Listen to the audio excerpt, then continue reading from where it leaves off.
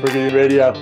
Nate, we get these fancy cars. Our production team spends no expense. No expense. Joining us as always is the General. I've given you a new nickname, Gerald. I don't know if you want the General. I'm gonna call you the General, Gerald Ashley. Well, I've come back again for once every 2 weeks. Let's see what we talk about today. I have no idea. The General then seems appropriate. I think that's good. Perfect. And then joining us, new first time participant, hopefully not the last, the mayor from Columbus, Ohio, Nate Green, joining us. How's it going, Nate? It's going great. I'm very excited. I'm here in my bunker in Columbus, Ohio, and I'm excited to be here. Excited to join you guys and talk about all kinds of great happening things around the world. Give us for our 10 viewers. Give us a quick run. Well, maybe 12 today. Give us a quick rundown. No. You've got 8 more than I have on my my podcast that I do for economic development. So nice.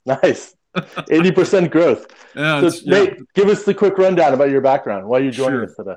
Yeah, Nate Green. I'm the director of economic development for a group called the Montrose Group, which I've been at for 7 years, 7.5. It's a economic development consulting company based here in Columbus that I'm a partner in. We do a lot of work with industrial developers. So all this boom that's going on with e-commerce and e-fulfillment centers, I'm doing a lot of work in the Midwest to try to get these guys zoned and annexed and tax abatements, all that good stuff. I am an economic development guy. I've been doing this for 20 some years. So, helping companies find cheap ways to do business and do it quicker is what I've been doing, what I do. I love it. That's perfect. So that's a good segue to our first topic. We're going to go back across the Atlantic. Cool. The French election. We got Macron, Le Pen, the second round on Sunday. Yeah, and it was a couple of weeks ago we did the first round, which in a way is always a more interesting one because the runoff in most years or most previous elections has been fairly predictable by the time we get to this sort of Friday before the voting on the Sunday. And I think it's the same again. I think we all pretty much agreed last time that Macron was in the driving seat. There was a feeling that Madame Le Pen would probably run him a lot closer than last time. Right. I think that narrative still stands, and I don't know if anybody wants to pluck numbers out of the air, but I know, Mark, you're thinking of maybe a 6 or 7% lead for Macron, something like that. So, yeah. By the way, I forgot our fantasy cards. Our production team will be furious. France votes. Listen, I didn't really know anything. I really don't know. I mean, here, I'll say this. In 2017, 2017, I randomly was in Paris a week before the first round, and I became captivated by the French presidential politics. I talked about this last time, and I've just found Macron super interesting. Both Nate and I have been doing government politics stuff for a long time, and the idea of somebody just starting their own party and running and, the Macron story is quite interesting, I find. And the 2-round system, I find it very interesting. Our process here in the States, we already have actually people declaring for 24 this week. It's insane. So to be able to do it in like a month's time to figure out your president is pretty good. There's 2 issues I'm interested in. Obviously, the outcome. I think Macron probably wins by like 7 points. But this divide, this rural-urban divide, this globalization, white-collar, blue-collar, I think this is an issue that's resonating certainly here in the States, but it looks like it's also continuing in France. Yeah. I think it's even a little wider than that. You've got a situation where the major parties over the last 5 or 10 years in France have pretty much collapsed. So the old Gaullist wing, I mean, they always had various names, and obviously the socialists on the other side have melted away a little bit. And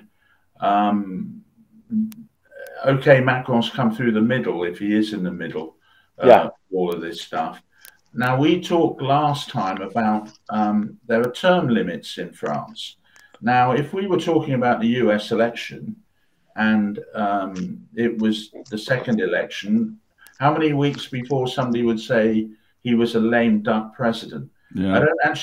I don't hear anybody saying that Macron's going to be a lame duck president in his second term. In fact, it's mainly probably coming from his PR machine, but it's all about him being sort of emperor of Europe and making sure that France is well up with Germany, if not ahead of him. But it's an interesting dynamic that it's framed that he's going to be bigger and greater in the second term. Whereas if it was in the United States, they'd been saying, well, you know, power ebbs away quite quickly and all the rest of it. So it'd be interesting to see, I think. Yeah, and I think you're right, Drew. I think he's framed himself as it's interesting, the Emperor of Europe.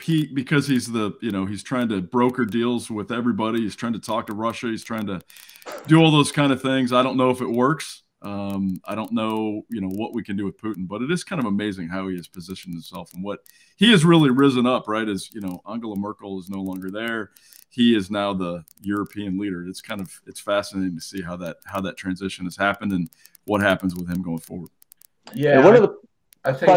Or go ahead, Gerald. I was going to say, yeah, I think the other issue here is that Herr Scholz in Germany is going to be a fairly weak act. That's not so much a personal observation as other than the fact that he's got a very unusual coalition. The bedfellows in his coalition are really quite bizarre, from very sort of eco-warrior Greens on one end to sort of free market types who hate taxation on the other end. And he's kind of got to somehow keep that together. Yeah, I think most of his effort is probably inward looking rather than trying to offer leadership in the EU. So I see Macron's got his chance here, but what he'll do with it, I've no idea. Yeah, I agree. Well, and you wonder, because I'm such a nerd, or maybe because I'm such a professional, I actually watched the debate between Macron and Le Pen. Of course you did. It was almost 2.5 hours long. The thing about the Putin thing has been, I think, the big wild card to this, right? I mean, unfortunately, the Ukraine-Putin situation has probably helped Macron. And certainly the reporting here in the States, any mention of Le Pen, there's a connection to Putin. The Russian bank funding their political party and the allegiance, that famous photo, campaign literature with Le Pen and Putin. Politics is a long-term thing, but it's also an immediate thing. You wonder if Ukraine and Putin isn't happening, does Le Pen possibly win this race? I would be surprised if she won on Sunday. I think the markets and the world in general would be a bit shocked. But if you hadn't got the Ukrainian situation, it may have been even closer since. I mean, there's one big group we're not talking about in the French electorate, which is the I don't like any of them group. They're kind of big. Yeah. I mean, I don't think anybody is racing to either of these candidates full of deep joy, other than their immediate supporters. It's a sort of, people are voting for who they think is the least worst. And as you say, Mark, it's sort of globalization versus local. It's rural versus, city slickers and all the rest of it. And on balance, I think Macron gets it, but he's not. I don't think he's, widely loved and admired by the French electorate. I think it also another tell, and this will be our segue to our next topic, is that Trump has not said anything about Le Pen. Like I would have to think if Trump thought Le Pen was going to win or do really well, he'd be out there claiming that he anointed her and he helped her and all these good things. So the fact that Trump is quiet on this might be the sign that the Le Pen tells you that she doesn't have a chance. Yeah, might be the tell that there's not the support, but we'll see. I guess we'll know early on Sunday. We should know Sunday, I guess 7 o'clock local time in Paris, which is. You're gonna be following the elections. You're gonna be on like Mark. You're gonna be, I'll be live snapping it. I'll be outside the French embassy live snapping. So follow me on TikTok or Snapple or Snapple. Snapple. I had one of those at lunch the other day. Yeah, I'll follow. I think that's an offer I can easily resist, actually. Well, let's pivot to Ohio and Trump. I think we've got a big Senate primary coming up in early May, and May the 3rd. May the 3rd. Yeah, very exciting. I think too. I think what to me is interesting about the French election is like the impact it has on the U.S., but also in the UK. Just kind of the results. This kind of us versus them mentality. Let's have a quick rundown of Ohio, Nate. What's happening? Trump made a big endorsement of J.D. Vance. Trump endorsed J.D. Vance. Kind of surprising, but not that surprising. I mean, J.D. Vance is he's not the guy that has come out as I'm the Trumpiest of all. Josh Mandel is the Trumpiest of all. He's also, Well, I don't like Josh Mandel, and I think there's a lot of people that don't. He's the most, he's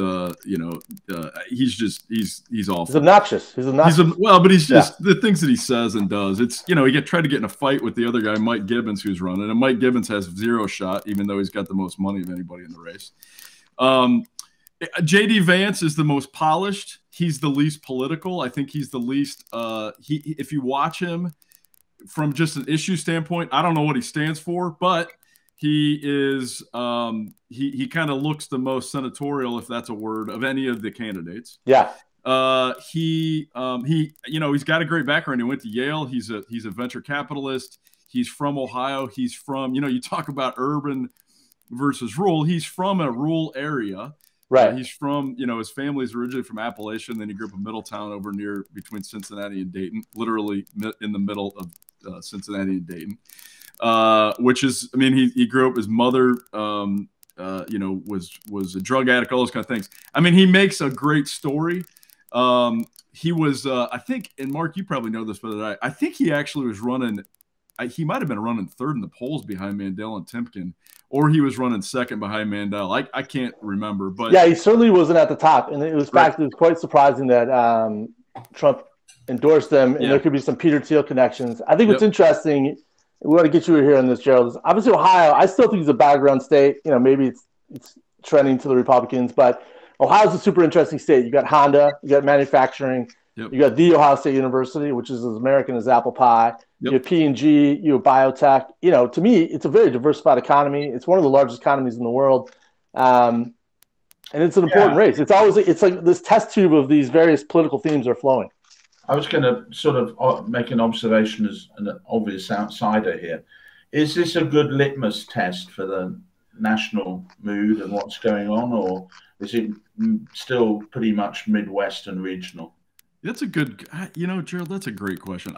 I honestly don't know. I live here. It's a little too much. I see all the TV ads. I can't tell you. I don't really, I don't know, Mark. I don't know what you think. You see it from a national perspective. I don't know, Gerald. I'd say no. I don't, only because it's weird. These people, I don't know any of these people. I don't really. I know Josh Mandel. I can't think that it's a litmus test for the nation. It's like that Dr. Oz in Pennsylvania. Is that a litmus test for a guy that just was on TV being a senator? I don't think it is. I don't think it's a litmus test. I hope. I want JD Vance to win actually now, because he's the least awful of all of them. The best one is Matt Dolan, but there's no way he's going to win. So we've got the same background as France. We're looking at the least awful. Yes. This is a big theme, I think. You see, I think this is a big theme in Western democracies that we've. I know it's a bit of a trope to go on about how we're hijacked by professional politicians. We certainly are in the UK.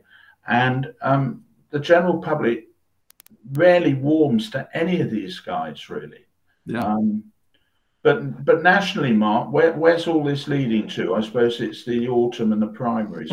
Well, I do think both Ohio and Pennsylvania are super important, because for two reasons. I think they're equally split. Like, there's very dynamic leaders in the Republican Party and the Democrat Party, frankly. If you look at a list of Democrat candidates for president in 2024, Sherrod Brown, the senator from Ohio, is in the top 10 for sure. Very dynamic, well-respected. But he's the polar opposite of a J.D. Vance, right? And then you go across to Pennsylvania, you have the lieutenant governor, I forget his name right now, Democrat. He dresses in basically blue-collar gear. And he's running against... he goes out in gym shorts and T-shirts to man of the people. Every man, yeah. And Oz, has got a very interesting background. So I think it's interesting what you said, Joe. I think we're having like these extreme politicians, right, that are winning these kind of primaries, and they're then suddenly having to race to the middle. Maybe it's because the political parties are losing power, and they're almost collapsing inside of themselves. Hence, you've got more polarized candidates that are winning these primaries. I guess I would be interested in both your opinion on getting past the primary, whoever wins, if it's JD Vance or Josh Mandel in Ohio, and Mark, you know this well, the guy that is going to be the Democratic nominee is a guy named Tim Ryan. Yeah, Joe, we know him. As a side story, we went to Bowling Green University with Tim Ryan. We know him quite well. It's pretty amazing. What's interesting though is he's running every ad that he runs is about against China. China's the devil. China's awful. Globalization is awful, right? So it's almost like this. He's taken that, and it's weird. It's weird for me to watch it. It's almost like he's taken this Trump mantra. You've all been left behind in the rural areas, in the manufacturing areas. China's the worst thing ever. So I don't know how that spin, how that'll play with the Republicans that are trying to be, trying to beat Trump. I think that I guess I'm interested in what you guys think of how that's going to play out in the general in everywhere, not just in Ohio. I just see it in Ohio. Well, Gerald, I'll throw this to you because it's interesting. This week, your prime minister's in India looking for trade deals. And I think about Ohio, getting back to Ohio, you have Procter & Gamble, they're an international company. They're like a world-class international company. And one of the best Ohio employers is a Japanese company by Honda. Our politicians have selective thinking around globalization, right? Which is interesting. And nobody seems to be defending globalization. And then, we got Boris Johnson in India looking for trade deals. Well, everybody hates globalization or says so until they find their delivery from Amazon is going to take a month because of the supply chain. Right. I think we're all kind of guilty of this to an extent. We want to keep the wealth local, but we want the benefits of everything coming from the rest of the world. And it's, the simple fact that's not a circle you can square. One of the games I think that goes on a lot with Western democracies, again, is they're looking for short-term overseas investment all the time. So Boris is in India, and everybody knows it's not really going to go anywhere, this particular trip, because the Indians are only going to open up their markets and put more direct investment into the UK if we relax our immigration policy towards Indian nationals. And that's just not going to happen. And so we have these conversations that will go round and round. And we've got into a world where politicians dress up. So Monsieur Macron dresses up now in all sorts of gear. Boris can barely resist putting on a yellow high visibility jacket. He's clambering in. I'm laughing. It's so funny. You see him in that like once a week. It's hilarious. Yeah, and don't you feel we kind of seen through all this stuff now? Yeah. And I think people are kind of tired of all these antics. That I know, Mark, you always say the context is important. If you're going to talk about farm policy, get down and stroke a cow or be with or whatever. But I think people think this is all a bit facile. And I think it feeds into this thing of they're all the same, really, Republican, Democrat, Labour, Tory, whatever it may be. And so I think there's a general dissatisfaction with the party system, actually. Yeah, maybe we are ready for a big reboot, and like our politics has become too amateur, or not amateur, but too clownish, right? Like we're playing these parts, so we're not having serious conversations. And I think nobody steps up. Nobody steps up. There's no leaders either, and that's not. And I'll tell you, that's not even. That's at the local level up to the national level. I mean, that's a problem. There's no real leaders anymore. It's whoever can show the other person up, and whoever can be the biggest clown. I mean, it's a problem. It doesn't matter where you are. I mean, there are still great leaders, but you don't want to be a leader anymore. Now you got to be the best guy on Twitter. You got to be the best guy on the Snapple or whatever. I'm joking. The Snapple. I know. We're going to buy the Snapple. The Snapple. But, or you got to be the best TikTok dancer. It's not about substance. And I think they have. We've lost that. And and I think, Gerald, to your point, it's not for us in the U.S. It's not just us. You're seeing it, over there as well. Yeah, I think it's a small national hobby in Britain to blame everything on America, and let's blame America for this one. Which I wonder if this really goes back in ancient history to the famous debate of Nixon versus Kennedy. And we all know the story that Kennedy looked great on television and TV audience thought he won the debate, and on radio Nixon sounded better and all the rest of it. And maybe it's the fault is with us as the electorate. We buy the smooth talker who looks slick, looks good. Yeah. But does that mean they're actually any good at running a government?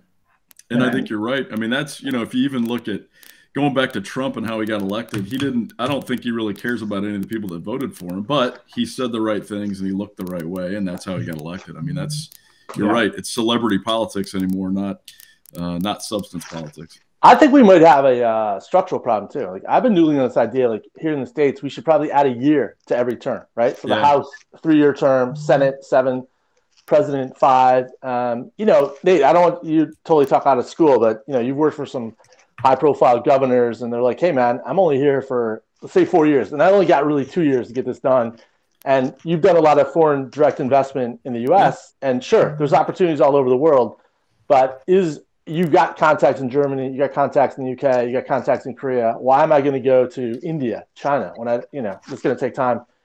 I don't know. Having more time in office might be the key. Well, and I think it's again, I'm sorry that it's so parochial, and I'm going to give you an Ohio example, but we had term limits. We decided to have term limits in the 90s that we voted. The electorate voted to give the House and the Senate term limits. They didn't used to. They forever that you could be Vern Reif was our Speaker of our House for like 25 years. Well, you can't do that anymore because you can only be in the House of the Senate for 12 years.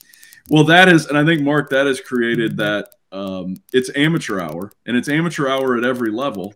And so no longer do you have these people that are really interested in it for good public policy and being you still have some of those, but by and large, it's how can I get to the next office? How can I get the best TikTok or Twitter? And they're not in it for the long term. And Mark, they're not in it. The governors, I think we still have across the states, a lot of great governors that are doing great things. But, down from that, these term limits have created a backlash where people aren't, they're in it for the show. They're not in it for the substance of it or those kind of things.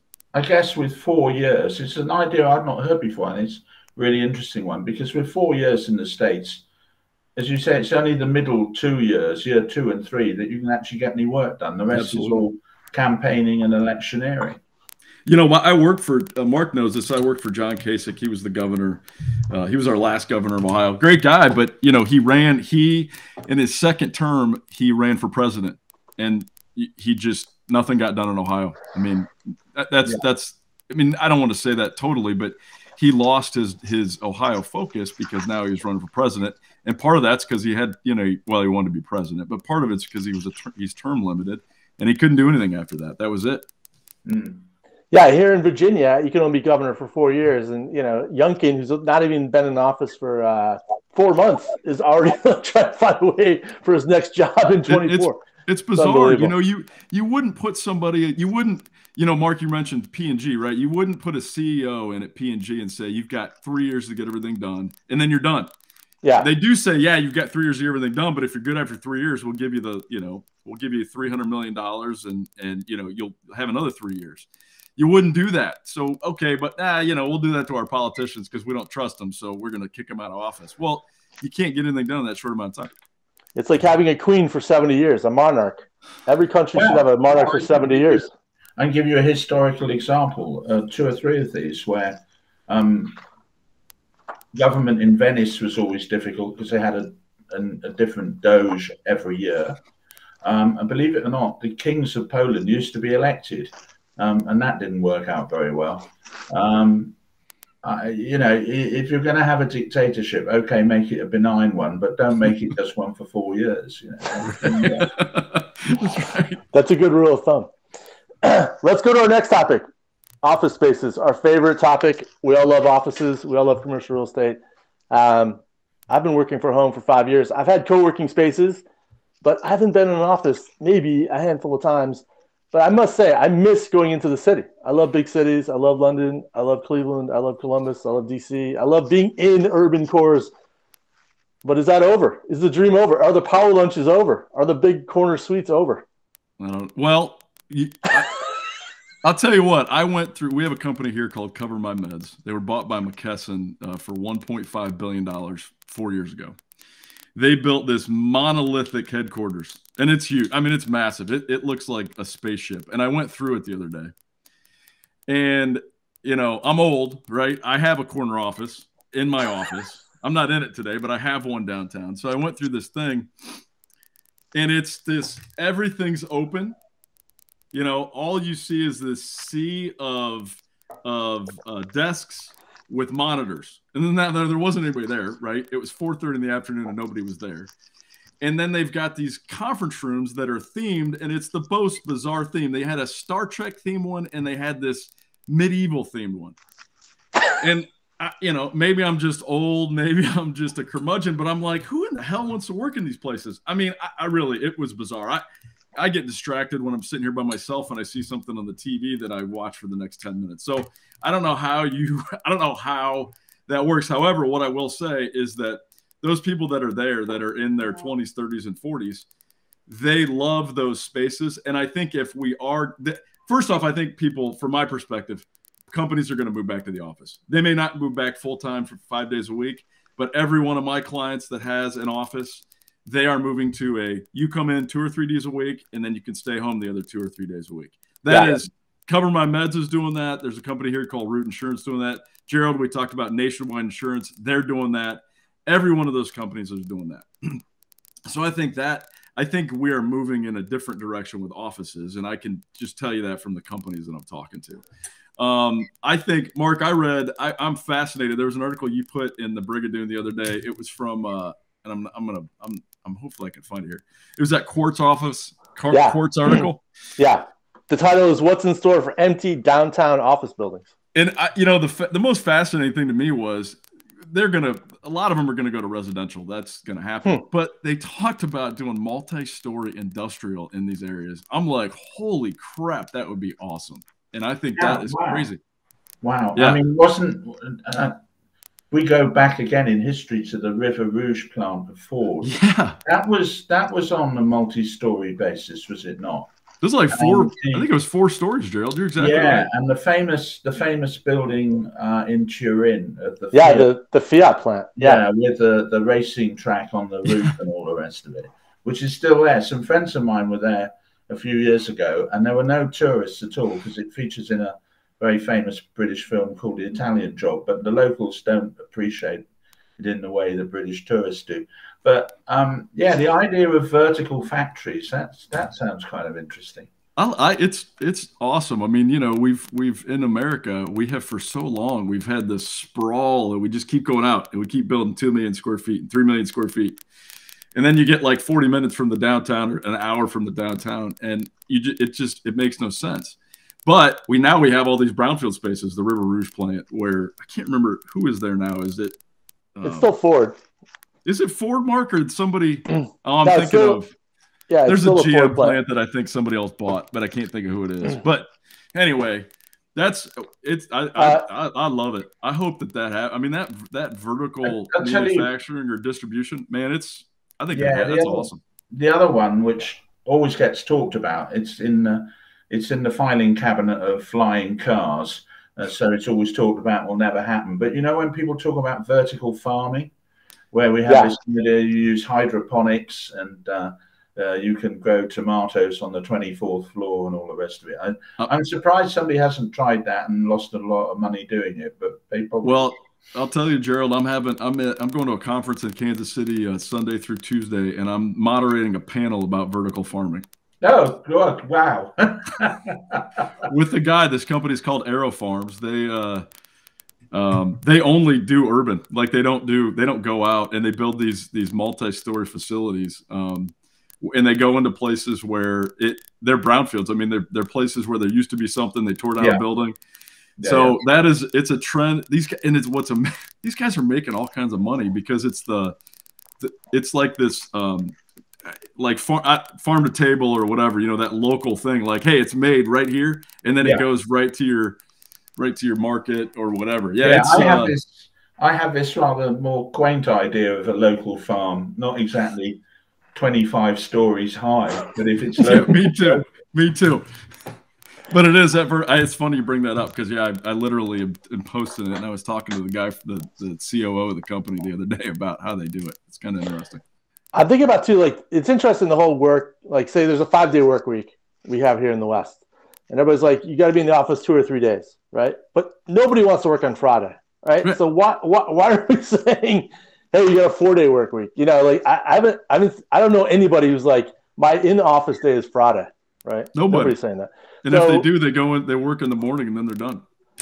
it's interesting. Like, are we not prepared? And maybe, I don't know, we're a generation away. Like, or maybe companies are going to say, listen, we're just going 4 days a week and you're going to work 10 hours or 12 hours or. Yeah, I think that's going to come. And I'm struggling to name the company, but there have been a couple of large Scandinavian companies who looked at this. I think maybe the electronics company Ericsson is one of them. And they literally say, we're just going to knock Friday on the head and make it a 4-day run. I can see that coming, actually. I can't too. Well, I read something recently in California. They're trying to regulate that it's only 32 hours and you work 4 days a week. I think the legislature there, Mark, your favorite state. I thought that you'd be on top of that. I love California. I'm actually trying to advocate a 22-hour work week. So. I think you could, but I think you're right. It's interesting too that the 4-day work week. People work all the time too. They don't just work 4 days. They work at night and they work on the weekends. So we really need a we saw this industrial mindset, don't we? Like, that's the other thing that's happened is it's not working from home, is it? It's living at work. Yeah, and I think that's a social issue. Yeah, you don't.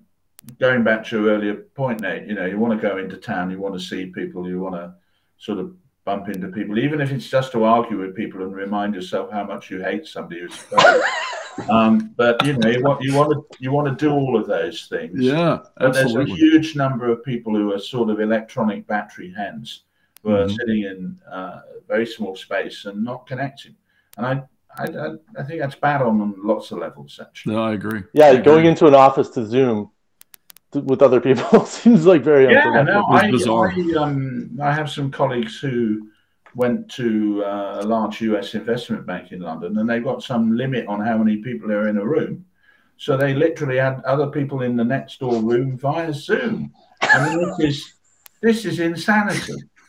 That makes no sense. So we're in the same space, and yet we can't be in the same room. Are we so let me two-part question here before we close out to our next segment. Are we pro urban cores in the short term, and or is it going to be a hotbed of innovation? I guess what do we see with these urban cores, like Canary Wharf in London? Yeah, what's going to happen? I mean, if you look at the skyline of London, I was in London a couple of days ago and see the skyline from where I was very well. There's a huge amount of building going on in the old City of London area. Lord knows who's going to fill all this space. But then we've been saying that for the last 30 years. But I do feel there's some sort of, bigger change going on now. I guess there's still demand and people are still paying rent to be in there. But equally, you do hear of large companies getting rid of large amounts of space. The big accounting firms in the UK, sort of E&Y, PwC, Deloitte, these sort of guys, they've been at the forefront of scaling back physical office space in a big way. And London doesn't feel busy when you're there. I mean, it's occupied. There are people there, but it's not bursting at the seams. And so who's putting capital into building 25-story, 30-story concrete buildings? I don't know, but they are. Somebody's doing it. Yeah. I mean, if you just look at trends in development, whether it's residential, mixed use, or industrial development, it's actually moving. I mean, there's still a lot of greenfield development, but there seems to be more of a focus in the last few years in the U.S. No matter where you go, it's all over the place of filling in the urban core, going back into spaces, reusing spaces, doing brownfield redevelopments. I told you I'm going to Kansas City. Kansas City is interesting. It's a great Midwestern town that actually has a lot of Western California influences in it. But that urban core there, they've done a great job of. They've got all kinds of new apartments going up, but then they're reusing all of their industrial spaces for office. I'm staying in a hotel that's an old manufacturing space. I think that I really do. I think that from all of my clients, from all of the work I do with companies and communities, that urban core, that's a trend that's going back the other way, which is, I mean, I live 4.5 miles from downtown. I love the more urban environment anyway, so I'm all for it. Yeah. All right. Our favorite segment. I don't know if it's our viewers' favorite segment, but what we're reading and watching. Nate, usually by history, the guest goes first, but you're allowed to pass. We can come back to you if you're not prepared. No, I'm ready. I'm ready. Oh no, here we go. Well, I started a book. So now this is just books, and I read every day. I read the Wall Street Journal, right? Okay, and I watch CNBC. It's not confessional. Okay. You're not talking to your priest. Those are the things I watch. This isn't a confessional. You can talk about anything. It doesn't matter. There's no judgment here. I read stupid books, right? I'll be like stupid spy novels. I do that all the time because I can read them in like 2 days. I was at Valley Forge over Thanksgiving. Whoa! And I'm reading the Newt Gingrich book about Valley Forge. That's one of the books I'm reading right now. It's it's just amazing that whole, they spent the winter there. They thought that the war was over. That Gerald, we thought the British had killed them. That we were going to be done, and then they kind of came out victorious out of that. I'm just starting into it, but it's a fascinating book, and it's a Newt Gingrich book, which is like he actually is a pretty good writer when he writes with other people. So that's one of the things I'm reading right now. I've been to Bucks County, where Washington and the Hessians crossed the Delaware. Yeah, and it was a pivotal moment, and what an amazing war! One of my favorite wars, the Revolutionary War.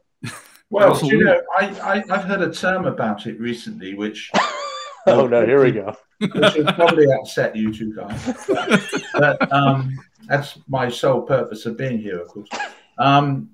Is that it's the American War of Independence, but in a way it was a British Civil War.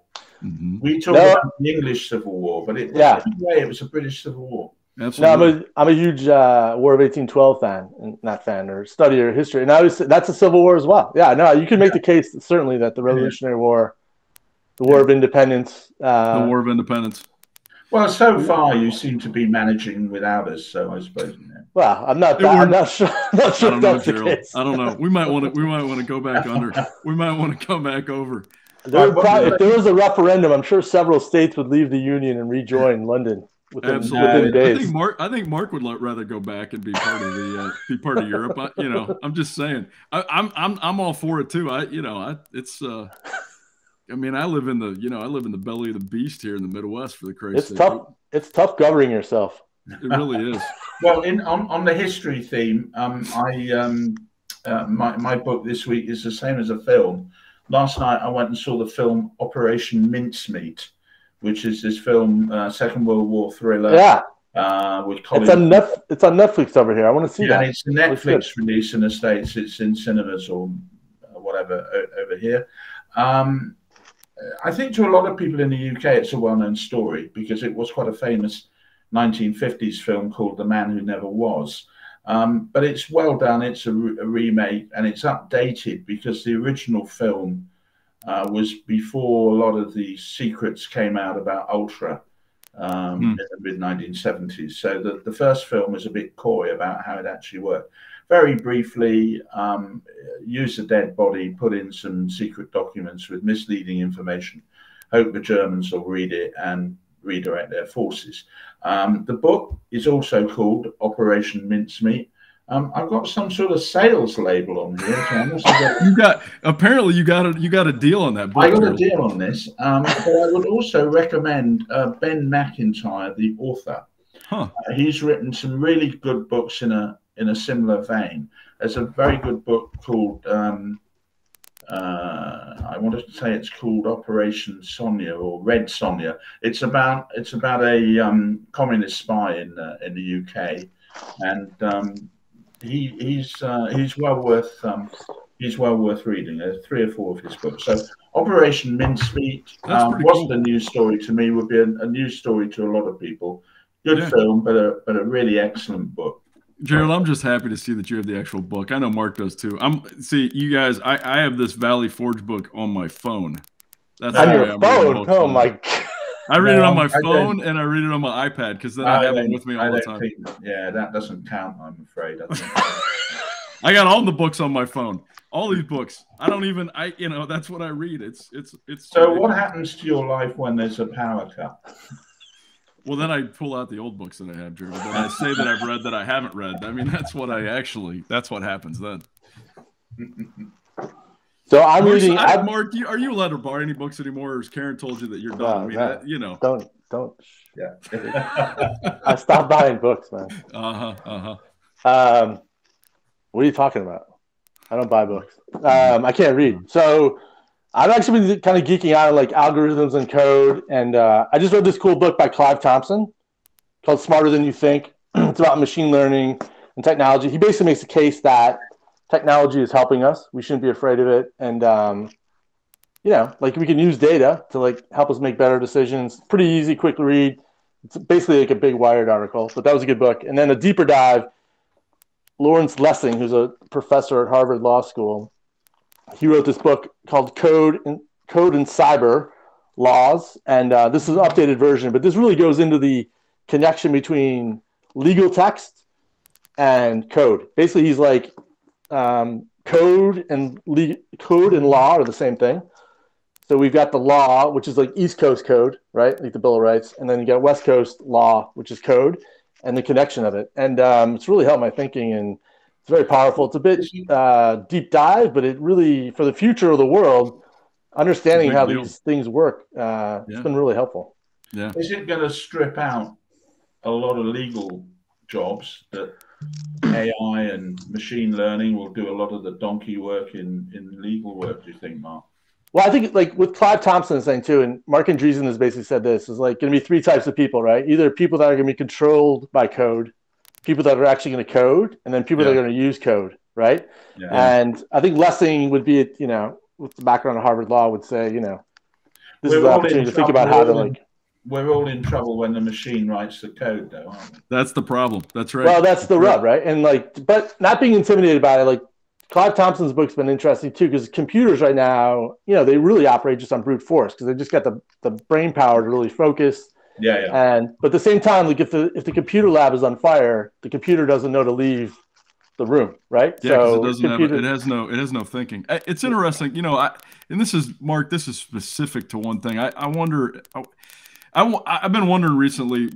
3 or 4 years ago, everything was about self-driving cars, right? And how AI was going to take that over. And it's kind of interesting to me, and I don't know if it's in this book or not, these books you're reading.